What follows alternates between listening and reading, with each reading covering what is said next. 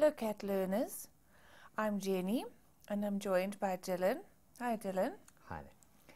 We're going to be talking about the economic reasons for using computers in this video. So Dylan, I'll kick off with this question. In what ways does computer use make economic sense? That's a really interesting question. Let's start off by saying that computers are a form of technology. It's a digital technology, but there are all sorts of other technologies. The wheel is a technology. Fire is a technology. And in their essence, what technologies do is they increase the abilities for humans to do work, productive work. So a technology is anything that makes a human able to do more. And there are a couple of ways in which that works. The one way is to increase productivity. So take the wheel as the example. Suddenly with the wheel, humans could carry or transport far more goods than they were able to do if they were just putting them on their back or carrying them in their hands. They also reduce cost. Technologies tend to reduce cost, make things more efficient. You're able to do more with less, more work for less money.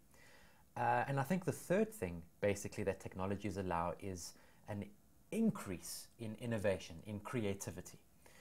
Again, let's take the example of the wheel. It might have started out as a round stone thing. Very quickly, it was hooked up to an axle. Very quickly, a bucket was put on that axle, a cart. Then we had horses and oxes added to that cart, and then we had chariots, and now we've got modern cars. All based on that one simple initial innovation of the wheel. But because of that technology, we were able to innovate again and again and again and create new things.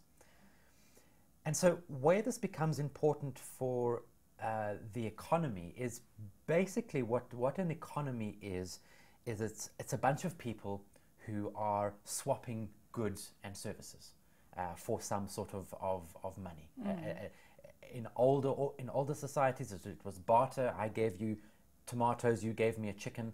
We've moved on from that where we now have a cash or a money-based economy. But basically what drives that activity is me producing something that you want, that you are willing to give me something for. And so what technology and computers, as an example, allow us to do is create all of those things that other people would like to pay money for, would like to give something that is dear to them for in exchange. And if technology allows us to do that more readily, if it allows us to do more with less, if it allows us to do that more cheaply, and if it allows us to create more of those goods and services, the innovation, well then all of that sums up to driving the economy and driving economic growth. So what are some examples of the kinds of things that people would be buying, services and goods? Well, let's take an example close to home. Let's take Google. So we had the internet. It was kind of a wild west, and it was pretty difficult to search on this environment. You couldn't readily find stuff. And then with technology came two guys who decided, well, let's try and organize this a little better. And so they built this application, the search engine application, and they called it Google. And that now suddenly allowed us to find stuff that we wanted on the web. So that was the first innovation that improved our lives because it allowed us to do what we were doing a lot more efficiently. We could find the stuff we wanted without it taking so long. And so even in that way, we were saving time and money elsewhere because we weren't having to devote that energy to searching. We could devote it to other things that were perhaps more productive. But then they decided to build AdWords into Google. And all that AdWords really are is an ability for big organizations and little organizations to advertise on the internet and to have people find their business or their goods and service. And suddenly now you have Google, one of the most valuable companies in the world that 10, 15 years ago didn't exist. And all of the economic value that has driven. what Google has done is it's not just made money for its shareholders, and it's made a lot of money for its shareholders, but it's also made the internet part of our lives. And how many other goods and services are now transacted over the internet? How much other economic value has been generated by the fact that we're all able to connect to this thing, and we're all able to derive some value from that? Okay, so let's just play around with a couple of Okay. sectors, if you like. Let's take it to an accountant's life. Yeah. What's the economic value there of using computers? Well, Do I you think think? there are a couple of potential values, and the one is efficiency.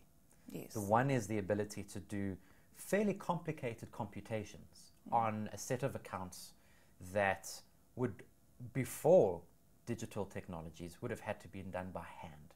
And so accountants can now do a lot more work Yes. with the same amount of effort because they've got this technology, these tools that are multiplying their And then effort. they can generate the reports and submit those Absolutely. quite easily and quickly. And Yeah, and I think also they can also innovate in how accounting practice is done, in how you look at a set of accounts, and in how you transmit that information to those stakeholders in perhaps that business that need to know that. oh, let's take it to a surgeon's life. Very interesting. In many cases, surgeons are still very hands-on, and we like that They have about to be. surgeons. They are still operating on your body with their own hands. But a surgeon's hands are not the most steady instruments in the world. No matter how good the surgeon is, there is always a slight tremor. And so increasingly, technology is being developed that allows a surgeon to operate remotely. So they may just be in the next room, but what they're really doing is they're operating with a robot. And the benefits of that are threefold. Firstly, the robot is far easier, and that robotic environment is far easier to keep absolutely sterile. Because you're not walking in and out with human skin and all the rest of it. Secondly, that robot is capable of far more minute movements than a human is. And so even if the surgeon's hand is moving that far, the robot's hand can be moving maybe 1/10 of a millimeter, which for a human is just not possible. We just aren't capable of that kind of precision movement. And thirdly, we get away with the tremor. The robot doesn't tremor. And the robot doesn't make a mistake. Obviously, if the surgeon makes a mistake, the robot's going to simply replicate that mistake. But on its own, if the surgeon wants to cut there, that's exactly where the robot is going to cut. And in this process, we've been able to make surgery a lot more efficient. Now, it might sound a little bit dehumanizing to say that, but what it's allowed surgeons to do is to get through more surgeries in the same amount of time, which brings the cost down. And we've been able to take many surgeries and make them routine, almost outpatient surgeries. And the term that we often use for that is keyhole surgery, Yeah. where you're able to cut just a small incision rather than cutting the person completely open. Just a very small incision, and through robotics and through other technologies like microfibers, being able to see what's happening inside through fiber optics, you're able to do a lot of surgery that doesn't require such massive operation. So I think, Cat learners, perhaps you should expand on this, do some research, try and find out how the same kind of thing might occur if you're in agriculture, in engineering, in transport, logistics, manufacturing. There must be a whole lot of things that you can find out, and look at the economies and things related to the economics of computer use. I can give you just one example Yes. of use in agriculture, and moving from all the technology, the biological technology that's gone into new kinds of fertilizers, new kinds of seeds, GPS guided tractors and GPS guided harvesters is getting to the point now where a farmer can harvest an entire field Without being without being there. Oh, Simply setting the coordinates That's in the tractor, interesting. and the tractor basically does the rest of the work for them.